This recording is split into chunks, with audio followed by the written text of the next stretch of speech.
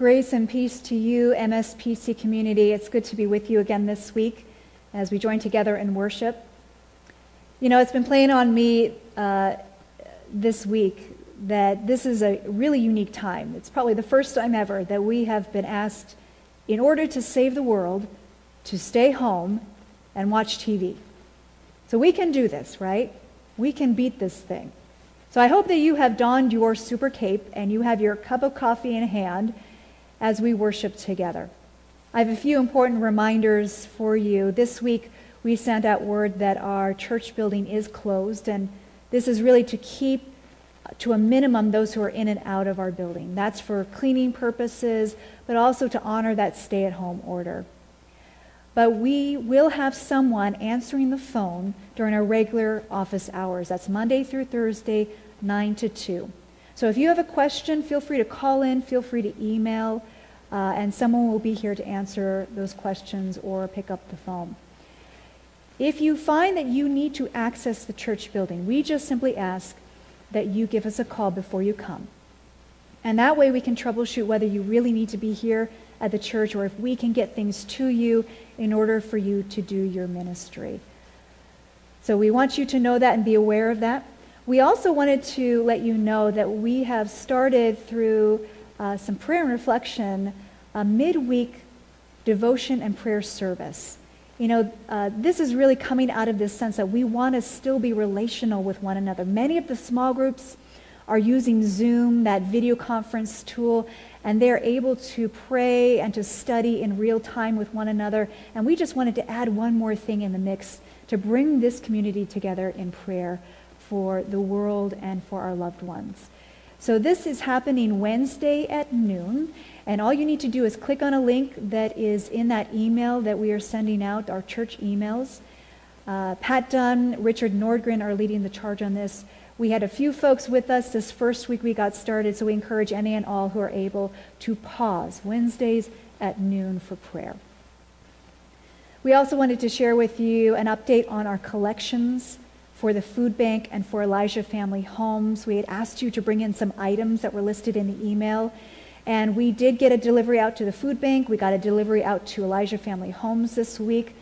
But in light of the stay-at-home order, here's how we're doing this. When you're out at the store, and if you feel led and are able, still pick up those items, but keep them at home for now. And when the time is right and we're able to come back into the building, we'll start collecting them from you then. I believe there will still be a need for them, even in the weeks to come, even if we pause for now. So be keeping that in mind. And continue to be faithful in your giving, in your regular giving for the work of the church and this community. Also be thinking about above and beyond giving, if you have the means to do that. Our Deacon Benevolence Fund, there are many requests before it in this time. I'm sure many more will come. And so we want to make sure that that is vital and healthy. We are also doing a special offering for the season of Lent, 1 great hour of sharing.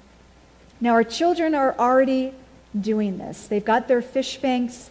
They're working through their calendars and activities day by day for that collection. But if this offering, 1 great hour of sharing, is close to your heart, you can still give to it. This is an offering of the wider church, the Presbyterian Church USA, that goes toward hunger and disaster and development ministries that we do every Lent, every season of Lent. Of course, this Lent has been unique. It's been different. But if you want to give to this particular offering, write a check, and in the memo line, write 1 great hour of sharing and drop it in the mail, and we will collect all that and send it on to the PCUSA. Friends, now's the time. Let us join our hearts together as we worship our God.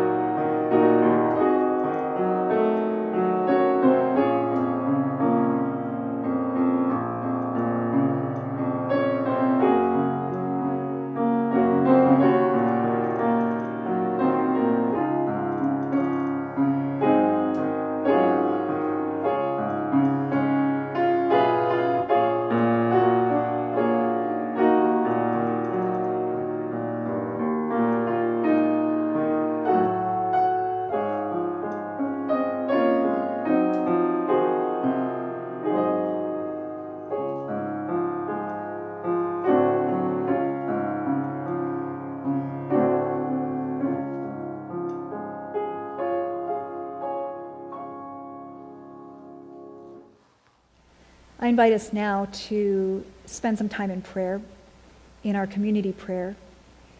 And during that prayer time, I'm going to be lifting up some particular requests that came to me this week. If you want to have a prayer request shared church-wide in this time, just send me an email. But before we begin, I do have a news and a note for our congregation in particular to share with you. Many of you know Fred has been on hospice care these many weeks. And we got word that on Friday he took a turn for the worse. And I received word from his daughters this morning, on Saturday morning, that Fred had died.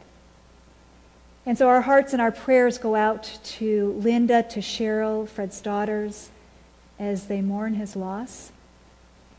But we know too that Fred is now in the hands of God, fully and freely.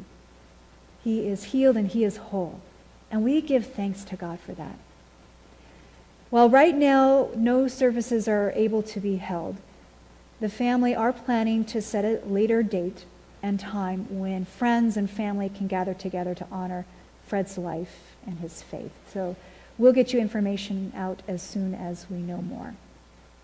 Let us pray. God, we are so thankful in this time that we can go to you in prayer, that prayer is an avenue to talk with you, to be close to you, to lift any need before you that is happening, and there are many needs right now. God, we pray to start for our wider community. We pray for our world and for the many nations that are struggling and dealing with the virus, who are using their best resources, putting their best people in positions to effectively combat the virus. We know that this is unprecedented, and so we ask that you would give them good wisdom in how they lead their countries. God, we pray for this community too, for the ways in which you are being evident even here and now in our situation. We pray this week for our Northwest Coast Presbytery family of churches, because we are aware that many in congregations, especially on the west side, have members who are identified as those who have the virus. And so we put them before you, God. We pray for for your presence near and dear to them in this time, and for those churches that are rallying around them. God, I bear a special burden this week, too, for those who struggle in mental health. And I pray that even in this time when they are isolated and they are cut off from those professional and relational resources, that you would be steadfast with them, that you would give them perseverance, that you would give them a word, a feeling of hope, God. And that assurance would help them understand that there is another side to this, and that they will get through it. God, I lift up to you these particular requests as well for our MSPC community. We pray with Jim and Mariam for their granddaughter Katie, who has virus-like symptoms. We pray with Barbara P., who has several requests. For her friend in Seattle with a virus, for her daughter's roommate, who is battling cancer and struggling to get the therapy that she needs. And we pray with Barbara P. for her granddaughter, who is working drive-through food service, that you would keep her well. And of course, God, we lift up the family of Fred for their mourning. We pray for for you to be near to them, for you to be evident and comforting them in this time. For you to give them, Lord, good memories of Fred and the comfort that he is with you now. Lord, we thank you for how your Spirit guides our hearts, and we pray for your Spirit to be guiding our thinking in ways that push against any negativity at this time, that really work toward being, Lord, part of the solution, to being calm and at ease, to being assured that you are with us even here and now. Though we know that you do not guarantee we will not struggle in this life, you do promise us, God, that you will be with us every step of the way. And we hold to that promise here and now. We hold to the words that your Son, Jesus Christ, taught us. We pray that prayer. Our Father, who art in heaven, hallowed be thy name. Thy kingdom come, thy will be done, on earth as it is in heaven. Give us this day our daily bread. Forgive us our debts, as we forgive our debtors. And lead us not into temptation, but deliver us from evil. For thine is the kingdom, and the power, and the glory forever. Amen. This week we turn to 1 Timothy chapter 4 for our scripture reading. I invite you to join with me in the reading. Let us listen to God's word. The Spirit clearly says that in later times some will abandon the faith and follow deceiving spirits and things taught by demons. Such teachings come through hypocritical liars whose consciences have been seared as with a hot iron. They forbid people to marry and order them to abstain from certain foods which God created to be received with thanksgiving by those who believe and who know the truth. For everything God created is good, and nothing is to be rejected if it is received with thanksgiving, because it is consecrated by the word of God and prayer. If you point these things out to the brothers and sisters, you will be a good minister of Christ Jesus, nourished on the truths of the faith and of the good teaching that you have followed. Have nothing to do with godless myths and old wives' tales. Rather, train yourself to be godly. For physical training is of some value, but godliness has value for all things, holding promise for both the present life and the life to come. This is a trustworthy saying that deserves full acceptance. That is why we labor and strive, because we have put our hope in the living God, who is the Savior of all people, and especially of those who believe.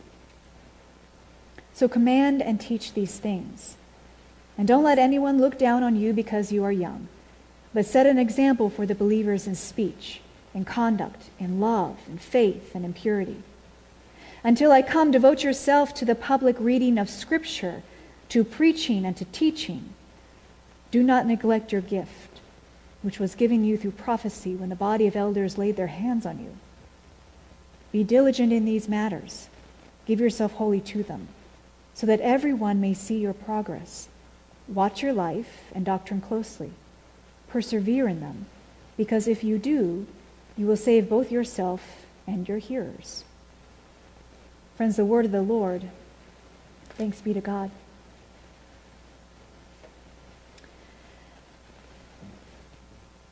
The fact that our stay-at-home situation and this church season of Lent are playing out simultaneously is interesting to me. I've been thinking about this all week. You know, in our current restrictions, we've been asked to stay home, to stay healthy. We've been asked to keep our lives and our routines to the basic necessities, to tuck in, so to speak. And life has a way of bringing us to these seasons of restrictions every now and then. Sometimes these seasons come about by choice, and at other times they come about by circumstance, and that's our situation now. In Lent, we are asked to come to the basic necessities of our faith, to peel away the layers of complication that life has added, maybe by giving something up or maybe by taking something on. You know, I wonder if these two things, these restrictions and Lent, are really two peas in a pod, given our new reality. This week we continue to talk about longing, and in particular to us as believers, how to direct our longing in a way that pleases God. Today's topic is about longing for the Word, God's Word in particular. We're talking about the importance and the value of studying the Bible. Now, in our passage that we read today, we get the sense right from the start that there's a problem that's being addressed. Paul's writing this letter to one of his proteges, to Timothy, who is leading the church in Ephesus. And like in many churches of that time, disagreements about both fundamental and practical matters arose. At points, what the Bible calls false teaching arose. And this was teaching that went against agreed upon understandings of the Christian faith, false teaching. To give it context, because it's timely, we can think of false teaching in the terms of fake news. Fake news is news that we hear or read about that may seem like the real article. Maybe it's even based in fact, but it often includes information, maybe even outright lies, in order to promote an agenda. And that agenda may be panic, it may be fear. I think you get the idea. Fake news is a real problem right now. There's so much information that's coming at us, so much chatter on social media. And every day, I don't know about you, but every day it feels like I am drinking from a fire hose. Now more than ever, we have to be careful not just about what we read, but where we read it from. Now more than ever, we have to go to credible sources to know the truth of our situation. It's so important today. And in Timothy's time, what we're reading about is that there are teachers who are offering these practices, actually laying them down as law. Things like abstaining from marriage or certain foods. They're saying that these rules are necessary for believers. These practices, though, aren't God's teaching. They're not based on God's teaching. The problem is, too, that rather than being correctable, these people are pushing their agenda. Paul says their consciences had been seared as with a hot iron. And what that means is that they have no sense of their wrongness, of what they're promoting. They've become desensitized to the truth. That hot iron has cauterized that sensitivity to the truth. Now, we might wonder what the big deal is here. It kind of seems like a small matter in light of the grand scheme of things. But for Paul, these particular practices go against a fundamental truth about God, that God is a good creator. We learned this right in the very beginning in Genesis, where God created all things, and after he lists everything that is created, he calls it good, right? Animals, plants, us. So what this means is that if God is good and God is the creator, then everything God created is good. It means that the food that we eat and the relationships that we have are good gifts from a loving God. That God wants the best for us in this life as much as the life to come. And so the wrong of this false teaching is that it puts all of the eggs in the basket of life to come. And it rejects anything that smacks of the life here and now. Put simply, the teaching doesn't stack up to what Paul and Timothy know about God from Scripture. So what should Timothy, who is on the ground there in Ephesus, do about all this? Paul gives him this counsel. He says, rather than go toe-to-toe or point by point with these guys, Paul says, point out the truth. Simple as that. So Timothy is to offer a positive answer then to any negative teaching that's put out there to the universe. When these people say don't marry or don't eat such and such, Timothy is to remind the brothers and the sisters who are listening why God gave us marriage and why God gave us good things to eat. Now, Paul takes a bolder approach against false teaching in other letters, in other books of the Bible. But I see this approach here as Paul telling Timothy, stay cool, know that you don't have anything to prove, the truth will set them free. Stay cool, I think Paul is saying here. So while this isn't confrontational, this counsel, though, still does require some guts and a lot of perseverance on Timothy's part. That's why Paul's counsel moves to plain speaking and strong encouragement to Timothy in particular, so that Timothy can get through all of this with his integrity intact. Have you ever been faced with such a situation? Maybe you're trying to convince someone of the error of their ways, and you realize quickly that they're just not getting that, and they're not listening. Now, we have options in these situations, right? We can lay down the law, and we can do so in a hard way, right? But sometimes the wise course, the way of integrity, is simply to take a step back and with humble confidence to tell them your truth. I think that's what's going on here in Paul's word to Timothy. And so the second half of this passage is really a personal address to Timothy. Paul tells him, first off, be nourished on the truths of the faith and the good teaching that you have followed. Being nourished is to take in or to spend time on whatever promotes growth and health, spiritually speaking. And for Paul, the things that promote growth and health are the truths of the faith. I've been talking a lot with our confirmation crew about this very thing. We've been learning about the Apostles' Creed and how this was a teaching tool of the early church, how it pulled together all of their learnings from God's word so that everyone was on the same page in knowing who God was, who Jesus was, and other matters of faith.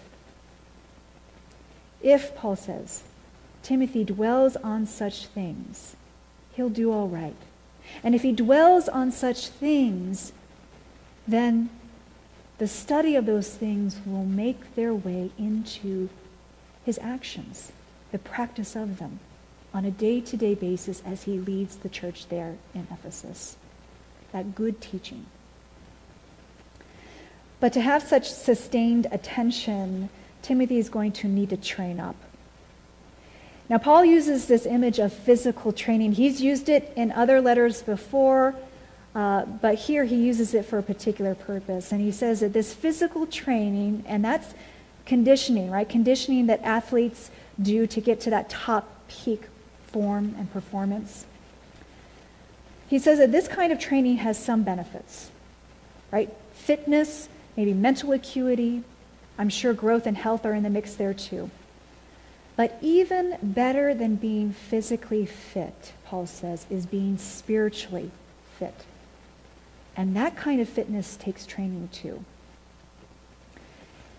What this kind of spiritual fitness involves, first, according to Paul, putting aside all distractions.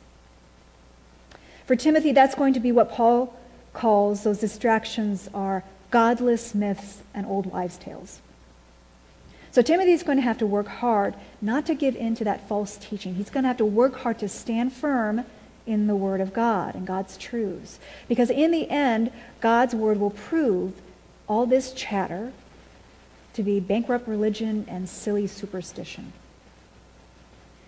In another letter to Timothy, Paul talks about such chatter and its effect, and he says there's going to come a time when people will have no desire, no longing for the truth, but with itching ears, with an unhealthy curiosity, they'll follow only what satisfies their wants and desires. Think about this for us. It's easy for us, isn't it, to get caught up in conversation or caught up in news that hooks our emotions, that's solely intended to give us permission to satisfy those unhealthy wants or desires. It's easy for us to do this. In this situation, Timothy is to keep his head, and what Paul is talking about here is to stay focused on the truth at hand. To stay focused on the truth at hand, not get hooked by those myths and old wives' tales. So spiritual fitness involves putting aside those distractions, and spiritual fitness also involves keeping an eye on the goal. That's for Timothy, that's for us too.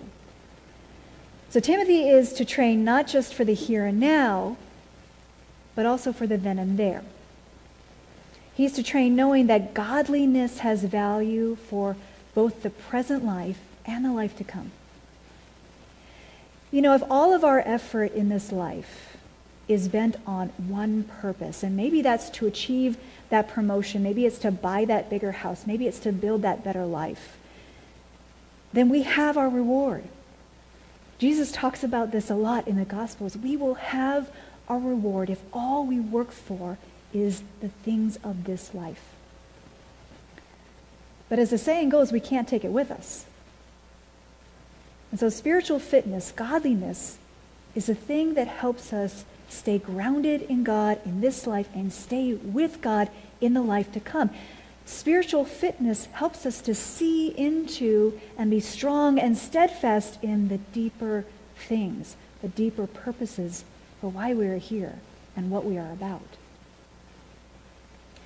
Spiritual fitness finally depends upon a faith that is grounded in God's word. It comes back to God's word. You know, as a leader in the church, Timothy has a great responsibility, but I believe that these principles that Paul lays out is good for every believer. Timothy is to set an example as a leader in the church, but all of us in our faith and in our life are examples of Christian integrity to a watching world. And so it's so crucial that our faith is all of a piece, that what we say is what we do, is who we are. And the key to this for Timothy, for all of us really, is that we long for God's word. And what that means is that we are to, first and foremost, read the Bible for all it's worth. Understand the great truths of the faith, so that our faith is fully committed and not in name only. God's word is to saturate every inch of us so that the practice of it comes naturally. You know, I think of this a little bit in terms of family resemblance. Maybe I've shared this example with you before. We may look like our families, but we also tend to act like our families. Have you noticed this for yourself? Because we spend time with our families, we start to pick up on their mannerisms, right? Maybe I talk like my mom, or I eat like my brothers and sisters. The same is true when we spend time with God and God's word. We tend to take on the mannerisms of our Lord, and that's a good thing. Richard Foster wrote that the study of God's word is one of the central ways God uses to change us. What we study determines the kind of habits that are formed. And Philippians says as much. It says, whatever is true, whatever is noble, whatever is right, whatever is pure, whatever is lovely, whatever is admirable, if anything is excellent or praiseworthy, think on such things. You know that saying, we are what we eat? Well, I think Paul's spin on this is we are what we think. And what we think comes from what we immerse ourselves in. If we spend our time in fake news, if we spend our time in salacious and bankrupt consumption, then our hearts and minds will become accustomed to it. And that negativity will become our habit, and it will shape the way we think. But if we spend our time reading the Bible in God's word, learning the great truths of the faith, then it will become a habit. And that habit will start to shape us in godly ways. So instead of longing for the things that are negative or that stir up, we will then long for the things that are good and life-giving. You know, the psalmist says that habit will make us thrill to God's word. Our heart will sing for it, will yearn for it. And so we've got to choose carefully what we feed our hearts and minds. Will it be God's good and life-giving word, or will it be something else? The Bible says that the one who delights in God's word is like a tree planted by streams of water, which yield its fruit in season. Its leaves never wither. Whatever they do prospers.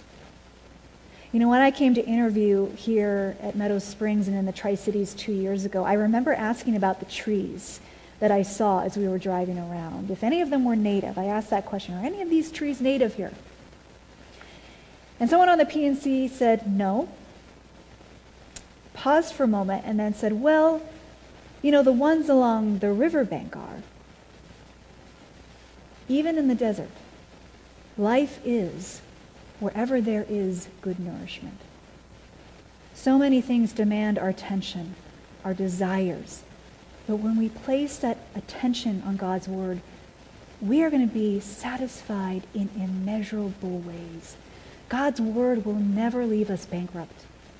It will always prove its promises to us. And I'm thankful to God for that. Let's pray. God, we do thank you for your word that gives us life, that gives us good against any negative or dark thought or evil thing. We thank you that that word can saturate us so much that our actions, our speech, our conduct all follow suit. And I pray that for me, I pray that for MSPC, I pray that for this community, I pray that for this world, that your word would go out, and the promise you give that it will never return void, it will never return empty, Lord, that we would see the evidence of that, especially in this time. We thank you, God, for this word today. Be with us in our faith and in our ministry and in how we serve. Amen.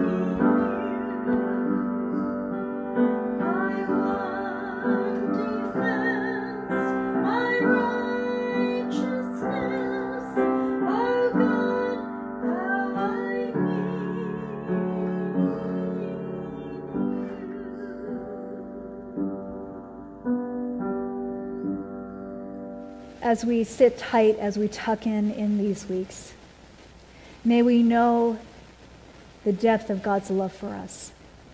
May we allow that love to wash over us in ways that bring us confidence and assurance and hope. And I leave you with this blessing that comes from William Sloane Coffin that someone forwarded me this week. May the Lord bless you and keep you. May the Lord make his face to shine upon you and be gracious to you. May God give you grace not to sell yourselves short. Grace to risk something big for something good. Grace to remember that the world is too dangerous for anything but truth and too small for anything but love. May God take your minds and think through them. May God take your lips and speak through them. May God take your hands and work through them.